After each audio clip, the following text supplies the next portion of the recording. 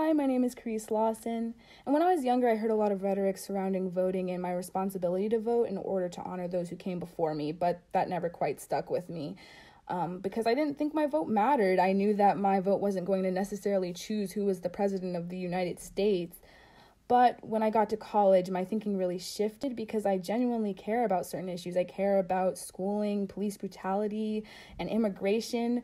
And while some of these issues shouldn't be politics, they've been turned into politics. And with voting, even though my vote might not necessarily choose who's the president, it does provide evidence that people in my area and demographic care about these issues, or that the thinking is more diverse than they initially believed, so that politicians in the future can make changes based on their audience.